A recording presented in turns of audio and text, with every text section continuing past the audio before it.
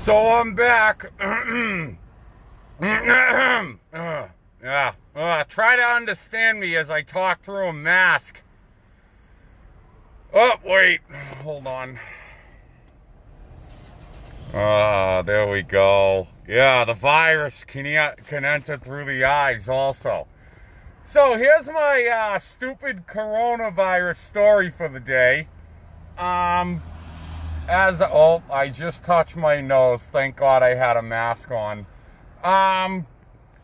So as I went into the gas station to buy a scratch ticket, because I just got my excise tax bill from the city of Peabody where I live, even though I've only had my fucking vehicle for a month, they're quick to send out the old excise tax bill. I go into the gas station, grab a scratch ticket, gallon of water, Corona'd up as I'm calling it with the mask. And the clerk says to me, he says, hey, you want to buy a mask? I go, sure, how much? $4.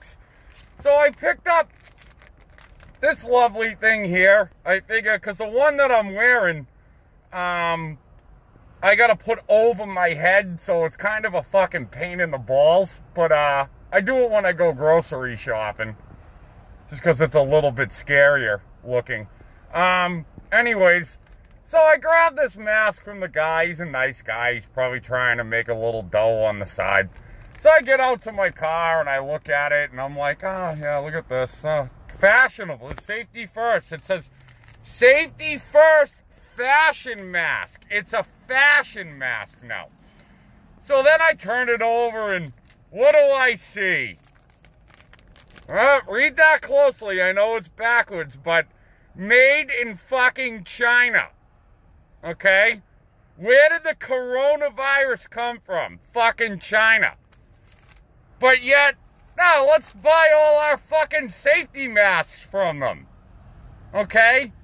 Does this make any fucking sense to anybody right now? Does it? Okay?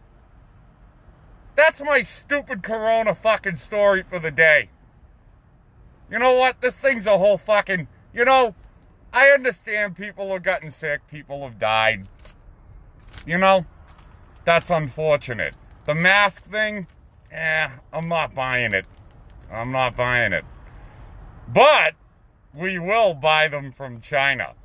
So, everybody have a great day.